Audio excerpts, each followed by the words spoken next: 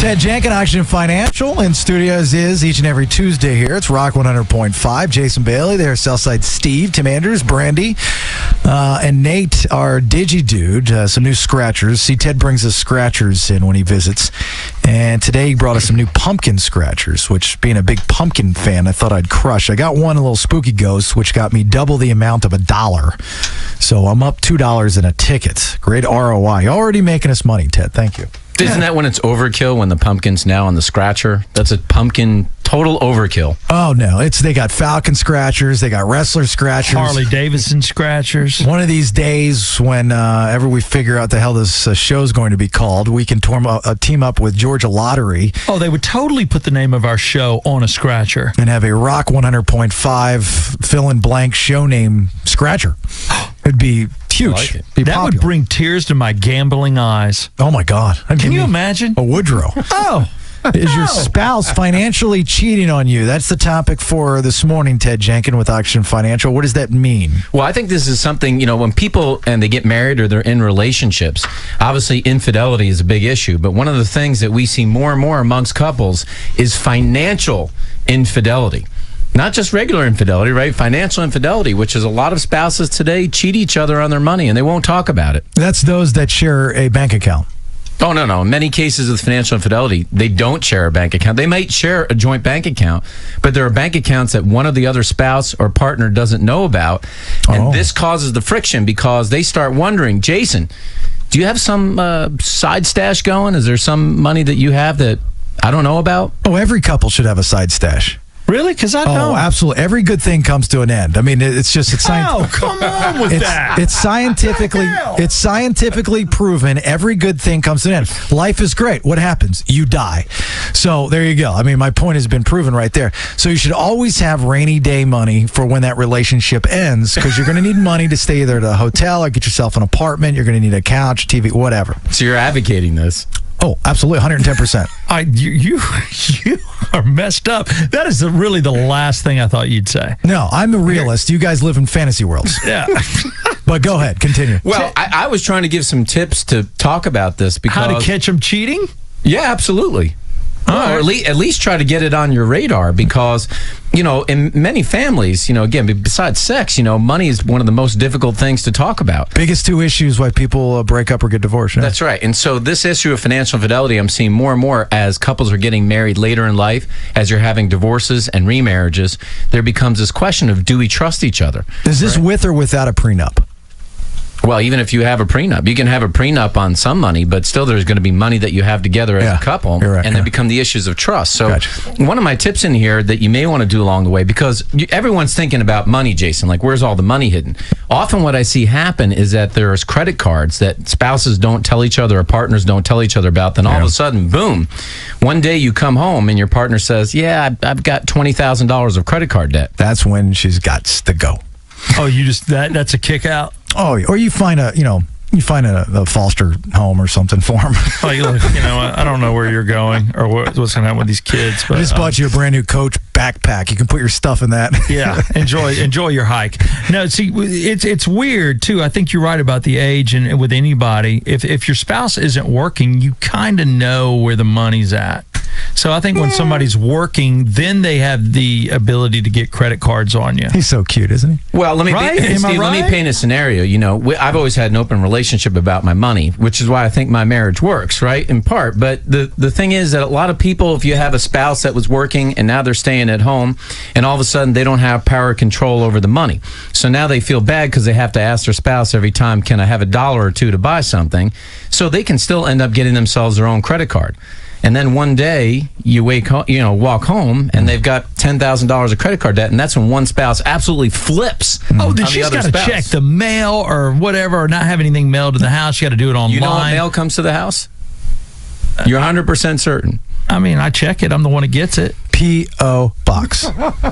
And everything's electronic now. You don't even need it. Actually, there's benefits for credit cards and banks and stuff for you not to get stuff sent to you in the mail. Because it costs them money. They'll put into an email account. But you don't, I mean, my advice is that, at least once a year, you want to be checking either Credit Karma or annual credit report and just get a sense about what kind of activity is going on. Because I think most spouses think they know what credit cards each other has, but I'll guarantee you more often than not, you don't. Steve, you might want to check Google and see if I am not Amanda Rickman at gmail.com is available.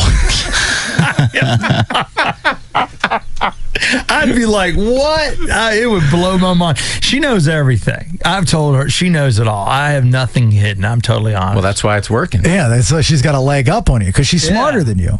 So she knows that if she gets got I agree with that. She's got all your secrets. You just don't know all of hers. I know that she has money in an account, but like her father had it, and then she gave it to her. But we haven't invested that in Oxygen Financial yet. And I'm like, hey, what's the holdup? All my money's in. Can we not get yours in? If mine's in play. All right, Ted Jenkins, Oxygen Financial. Now you're starting to piss me off. Is your spouse financially cheating on you outside of the credit cards? What else? Okay, big time, unusual levels of cash, right? If you're seeing, I'm not saying if you see a few She's stripping. Well, that may be on the side, or doing something else. As long as she didn't do VIP room, I've never been opposed to that. Yeah. So the big amounts of cash, what, under the mattress or something? Well, just in general, when you're out and about, if everything starts getting paid in cash, or you're seeing lots of wads of $100 bills. There are some people that just carry cash in general, but cash is an easy way to hide money from your spouse. People will take ATM withdrawals and they've got that cash, and that look, that may be a sign that they've got other issues in how they spend money and where they're spending money, and it's something to keep an eye on. And might I add to that? That's a good point, Ted. But might I add to that? The first red flag is when you start getting gifts, nice gifts, often.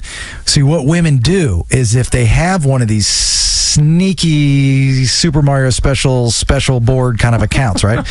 What they do is they buy you gifts. And when you get the gifts, you're not going to question where the money came from. You're just going to get the gifts. You're just happy? And you're just happy because gifts mean happiness. Prizes mean happiness. You're like, you love me so much. I can't believe you bought me a green egg. Not knowing that at night she goes by Mercedes, strips, and has a special account in the Cayman Islands. And you never question why she's got transparent stilettos in the closet.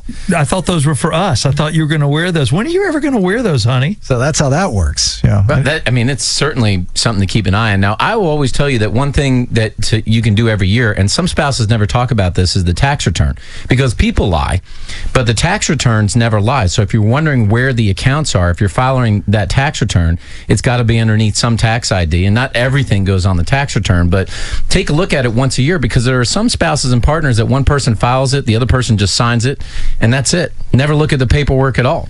Yeah, that's why guys should always be in charge of the finance. Well, not you, but most guys should always be in charge of the finances. Actually, what the crazy thing is, women are usually in charge of the finances. Yeah, not the Bailey household. not in the Rickman household either. It's all me. Right. No, it is. Sure? It is. I mean, as far as I know, it is. Yeah, I'm signing. It's a tag team of Amanda and Ted. And yeah, I'm just participating. Mr. Checkbook. It is, Amanda. We just changed all the accounts right here. You thought you were signing them over, but I have no idea. If Ted had to sign something, I'm like, oh, power of attorney. When things get serious in the room at Oxygen Financial, when we're looking at our future and what we need to do, it is an Amanda and Ted conversation. I'm sorry. And I'm usually hollering out at his receptionist, "What's going on?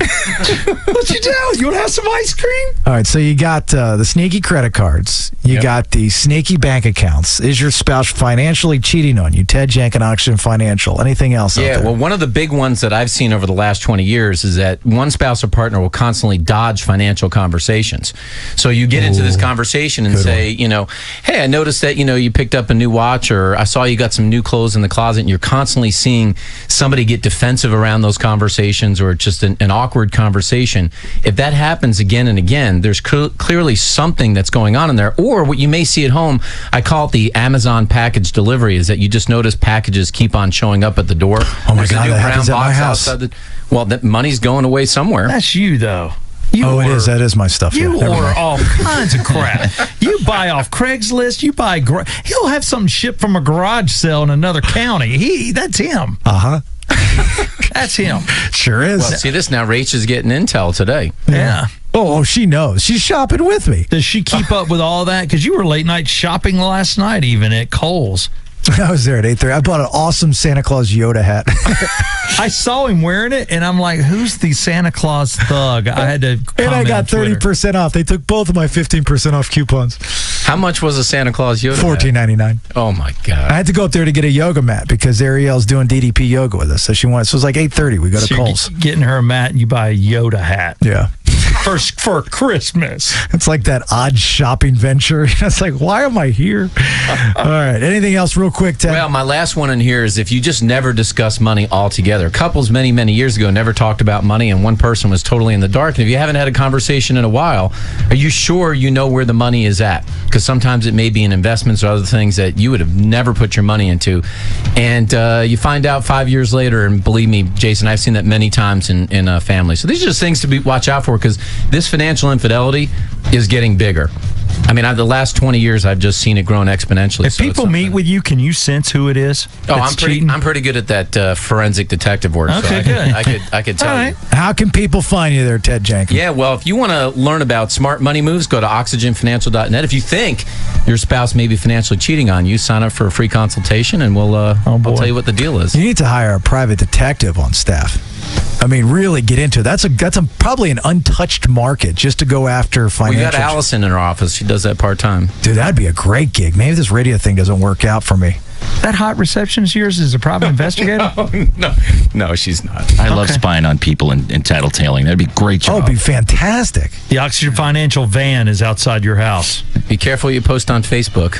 Ted's inside with a wife beater watching. Despite the rain the last couple days, Tomorrow World took off over 100,000